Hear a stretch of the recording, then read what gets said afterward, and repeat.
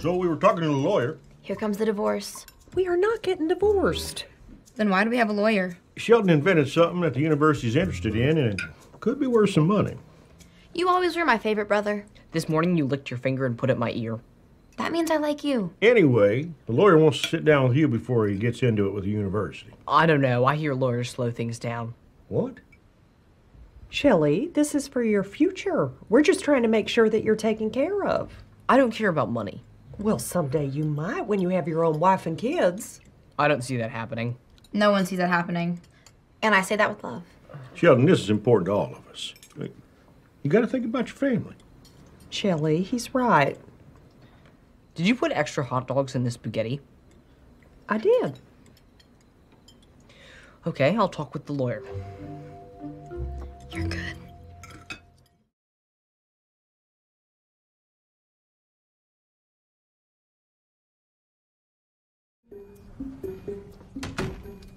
How's it going? Figure everything out. People give me money, I give them movies. I think I got it. Smart, pregnant, you're the whole package. I'd like to return this movie. Okay, thank you. Come again. I can't believe you would rent this filth. It's not filth, it's basic instinct. Well, my husband was watching it, and there was a woman in there who showed her. Yes, she does. Come on, I mean, you don't see the whole thing. At most, you see a who. If you see the who, the hall's right there. Whatever it was, it's sinful. Why don't you pick out something else on the house? I don't know why you carry something like this. People like it. I've seen it 3 times.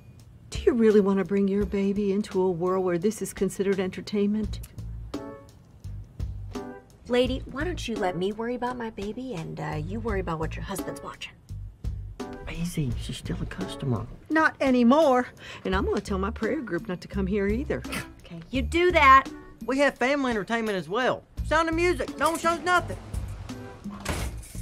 3 times, really? I'm 17.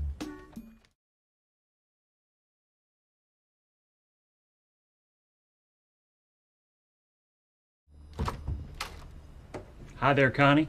Pastor Jeff, what can I do for you? I was hoping we could chat about your video store. What about it? I'm just so glad it's in the hands of a good Christian woman. Where you headed here, Padre? Well, some of my flock have concerns about the movies y'all rent. You know, the ones with the sexual content and whatnot. If they don't want to see whatnot, then they shouldn't rent whatnot. I hear you. God gave us free will. But you're renting temptation. And you know who tempts us? The devil. So that's who's making me want to slam this door in your face. I'm just here to give you a heads up. People are upset, and I'd hate to see your business suffer. Are you threatening me? No, I'm sorry. Let me just take off my pastor hat, put on my neighbor cap, and start again. I'm gonna put on my hat, too. It's got a big foam finger on top of it. Guess which one? The naughty one? Bingo.